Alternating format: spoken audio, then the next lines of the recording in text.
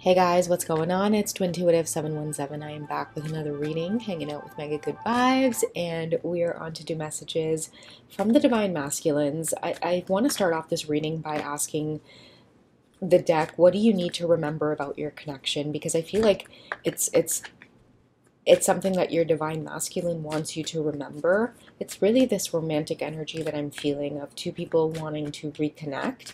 So I'm going to ask what it is you, whoever's listening, needs to remember about your connection to this Divine Masculine. Okay, that's how I want to start off this reading. Universe, you can see who is watching. Please provide clarity on their journey. What do they need to remember about their connection to this person? Okay, so we have calling in your soulmate. Okay, so your prayers, affirmations, and visualizations help bring you together. Right away, I'm getting like to think more kindly of your Divine Masculine. Okay, I feel like a lot of static in the connection. Many of you could be drawn to very like dark readings at this time, so be careful of that. Pay attention to anything trying to infiltrate the connection to your Divine Masculine. This is why many of your masculines could be coming through more strongly in your dream state. We have worth waiting for sliding out of the deck, along with forgiveness and learning. So they may be trying to come through energetically in your dreams and things like that, so that you know it's their energy, because I feel like this reading is for many of you who are not having the best visualizations, or you can't keep positive affirmations about your counterpart.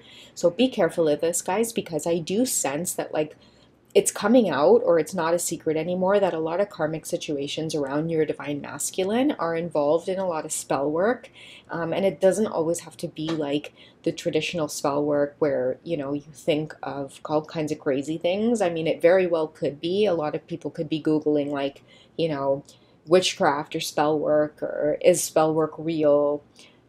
But I also feel like just putting their mouth on you, like in Trinidad we say, like, you know, someone puts their mouth on you, where it's like they constantly speak of you, or they hold your name in their mouth, and it's a lot of like bad intentions that are being just sent towards you. Okay, so we have forgiving and learning, because there's something about this that I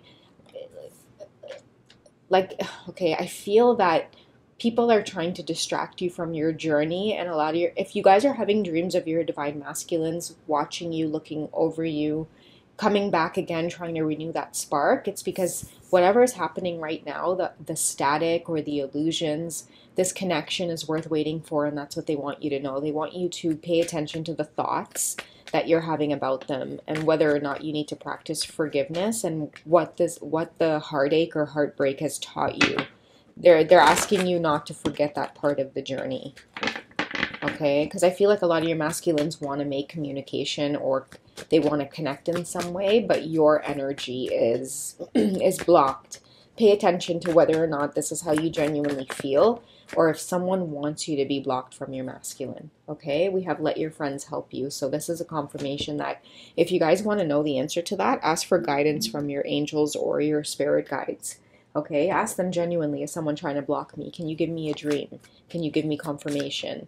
You know, pick something that only you and your heart of mind will know, that this is you and your guides communicating. Okay, we have Ace, we have water, so Pisces, Cancer, or Scorpio. So I'm hearing like your person is trying to come through in this reading with a new beginning, and they could be a water sign, they could be a Pisces, Cancer, or Scorpio, or you could be the Pisces, Cancer, or Scorpio, but they're definitely giving a shout out here. I feel like they're trying to make the message here even more specific, so that you know exactly who it is they are. That's what I'm getting out of that card. Okay, what else do you need to know that this person is going through? Do they have true intentions for you? What have they learned? Do they have true intentions? How can you guys trust this again? Okay, so we have cycles, and we have completion, and we have change. So there's something within them that's maybe changed, or they have new perspective. They're seeing things clearly for what it is they are. Their eyes are open to this connection. They're genuinely trying to communicate to you a change that's happened. They've experienced some sort of cycle. With the butterfly there, it confirms like some sort of death has occurred. Okay, they're ready for something new. Okay, again, with this water card and the ace card here coming up, we have someone who is a Pisces, either ready for something new or they want to let you know, like, to be open to be open to something new. Okay, and we have also again forming structure and a solid foundation coming through. So I feel like somebody wants to look at what we have at the top of the deck, family, home, and commitment. This is what they're craving. Like, it keeps coming up with the energies. This is what your divine masculine is craving. Like, someone who has stability. I feel like a lot of your masculines are fantasizing about a happy home life, what it's like to have a family, particularly with you, because they know that it would feel good, it would feel safe. They've never wanted to commit to anybody else when it comes to this particular energy of like having kids or expanding themselves, expanding their energy, creating something outside of themselves that they now have to love and be responsible for. I feel like a lot of your masculines have been really terrified of that. But with you, for some reason, it feels like they want to do that. They want to take that risk. Or they don't even feel like it would be a risk. There's just so much grounding around it. This could be a new idea with the ace here coming up for this person who's a water sign. This new feeling of like, wow, so this is what it's like to want a family, to want marriage, to want kids, to want commitment with a person.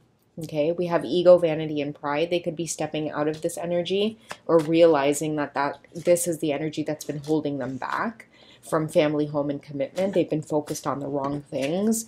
Maybe they've been focused on a person who, now that they open up their eyes, realize that that person is just really focused on themselves a lot of the times. They're not focused on just expanding, creating. Okay, I feel like your masculines want more in life. And you represent abundance and stability and just this energy of more. How do they see you? Because you could have like that whole happy home life and they admire you from afar. Okay, we have seeds and we have springs. So they see you as very fertile. Okay, they see you as just being filled with the opportunities to grow with them.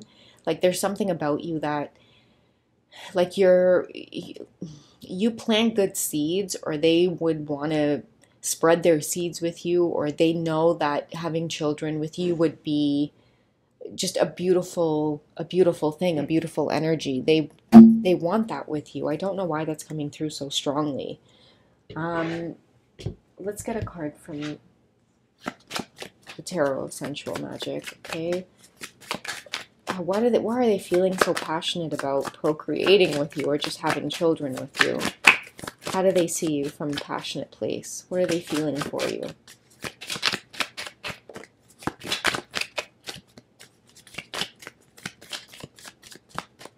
What's the masculine's feeling for the feminine from this place of passion?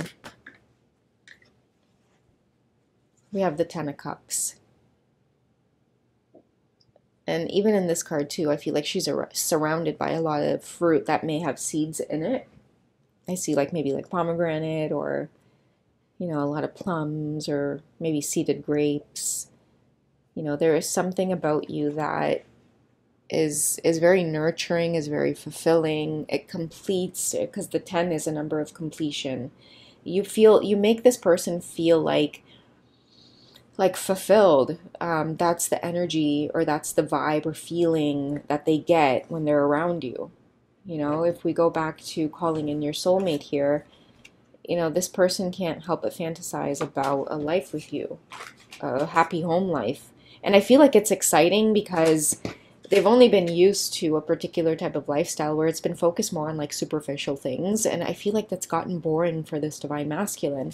They want fulfillment. They want something more. And something about seeds, spreading their seed, or seeing you as someone that they want to grow with or spring forward with in some way, create something new, create something that is just more refreshing. It has a lot to do with committing to one person. I feel like it's exciting for a masculine who never wanted this for themselves, who never thought that they could have this for themselves, and then it's like out of the blue they meet you, and it may not be ideal circumstances in which they've met you. Maybe one of you are connected to other people, maybe one of you may be already married, you have children.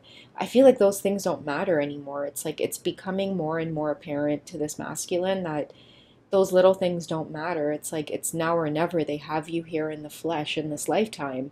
and it's a chance to experience this. And if they don't come forward and say something, then they might miss out on this completion, this fulfillment.